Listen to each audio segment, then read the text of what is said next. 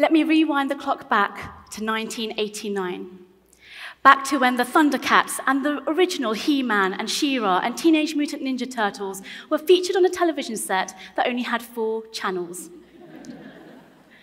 Back to when the Game Boy had just landed, convincing all of us that the future was finally here and we were gaming on it. And to when school playgrounds were filled with kids in fluorescent shell suits singing Kylie Minogue at the top of their voices with absolutely no shame whatsoever. Now let me take you to the East End of London and a council flat. It's 8 o'clock in the evening, which in this flat means lights out. 2 words that would provoke 2 very different reactions from the children of the house. For the 6-year-old boy, it would lead to pleadings, "Oh, please, no, just 5 more minutes, I'll be really good, I promise." But from his older sister, the 8-year-old girl, it would lead to a silent, happy nod. Because for her, those 2 words, lights out, were words of freedom. They signaled a time for when the magic could begin, a magic that lay in discovering new friends and going on new adventures with no one to watch her or judge her or disturb her. So come 8 o'clock every evening in this tiny flat, as soon as the light was switched off and the bedroom door was clicked shut, she would grab the book from underneath her pillow, scuttle over to the bedroom window, creep under the curtains, and by the yellow light of the street lamp outside, read the words and meet the friends that she had been longing to get back to all day. All of which probably explains these glasses. Now let me fast forward to 2017. I am, of course, no longer that 8-year-old girl. I'm also waking up in a very different bed in a very different part of London. This bed is situated in a hospital ward, and the windows are shuttered and blocked. I've just woken up from a surgery that has saved my life, but hasn't just saved it, it's also changed the course of it in ways that I won't understand for a good while yet. Now, there are moments in all of our lives, a single moment, which shifts the plates of our world and forces us to navigate through a new one. For me, bed number 8 at St. Thomas's Hospital in Paddington was where one of the most significant plate-shifting moments of my life occurred. Now, the reasons for me being in that hospital for this story isn't what's significant. It's what happened afterwards and the choices that I made whilst in that bed that matters the most. Because it was then, in that moment, that 8 words came to me and refused to leave. 8 words for the title of a book, a children's book, about one of the biggest global humanitarian crises of our times, the refugee crisis. Now, it's a crisis I'd come to learn about in depth through years of delivering aid convoys to Calais and Dunkirk and trying to convince others to do the same. But I use that word crisis not because of the millions of people on the move trying to flee wars and man-made horrors. I use it to reference the ways that our governments and the media and the most racist voices surrounding us have chosen to view our fellow human beings. Human beings who've had the willpower and the dignity to try and survive, to try and live, but who have been deemed unworthy of our sanctuary and our help, even of saving.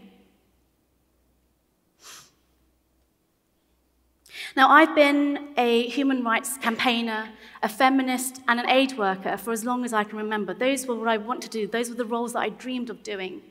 But stuck in that hospital bed, unable to move, unable to galvanize or march or protest or write letters, I needed to find a new way, a new vehicle to express my anger and frustration, feelings that hadn't gone away with surgery, and if anything, had grown more powerful. The 8 words that came to me in that hospital bed and that wouldn't leave me were simple and direct. They were the boy at the back of the class. I knew that those words couldn't possibly belong to anything else other than a children's book, so that's what I set out to write, even though I had zero experience of being a published author. I left that hospital bed in July 2017. By September, housebound and bedbound, the first draft was complete, inclusive of some pretty awful drawings that I submitted to my agent. You're laughing. You can laugh. Right, I thought. Now, if I get really lucky, maybe, just maybe, a publisher might pick up the book within the next year or two, especially as the news channels at the time were still showing what was going on in Syria and were still covering the results of the cruelty of hard borders. But it didn't take a year. It didn't take 6 months. It didn't take 1 month.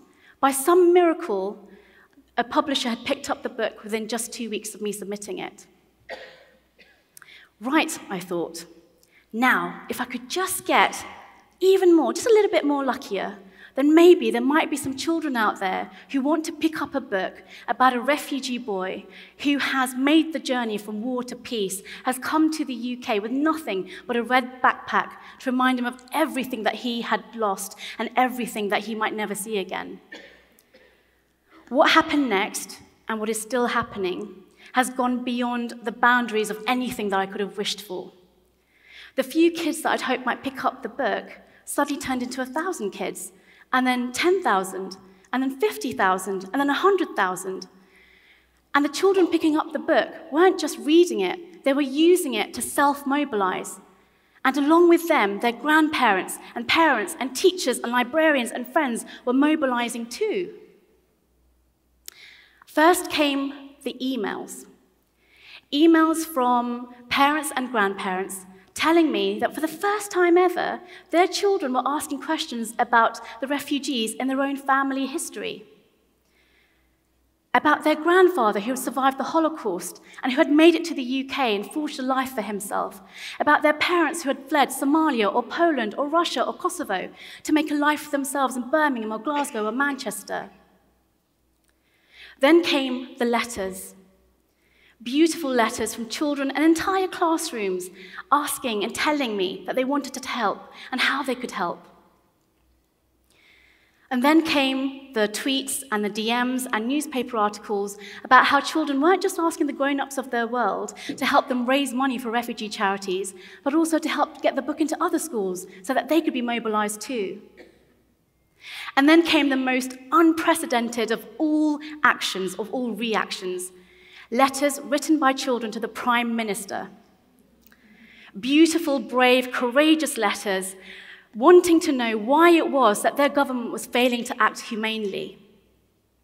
And these letters didn't just go out to the Prime Minister, there were letters also being sent to the Home Office, even to Buckingham Palace, wanting to know, pleading, asking, putting a business case forward for why it is the powers that be should keep borders open, should help refugees and stop the wars and the climate change disasters that were taking place around the world.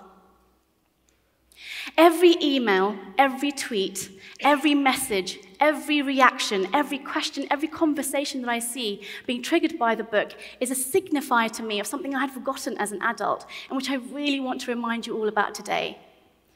And that is that when it comes to understanding and righting the wrongs of this world, it's our children who get it first. Our intrinsic sense of right and wrong and of justice, real justice with no excuses, is never so powerful, never so unshakable as it is when we were children. All of us sitting here know this. We know that the 8-year-old version of ourselves would never tolerate or accept the things that we might accept and tolerate as adults, would never look away and shove aside and blind ourselves to things that we know to be wrong, not unless we were deeply frightened.